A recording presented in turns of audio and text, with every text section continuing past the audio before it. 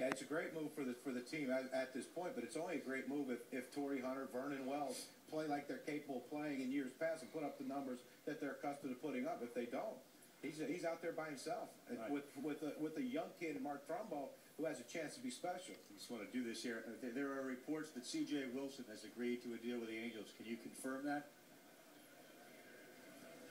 This is TV. Yes, I am done. Who are you kidding? It's milk and eggs. No, this is...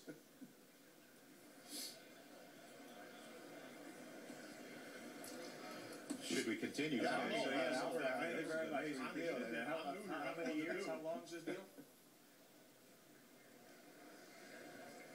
5 years, $77.5 million. Thank you very much.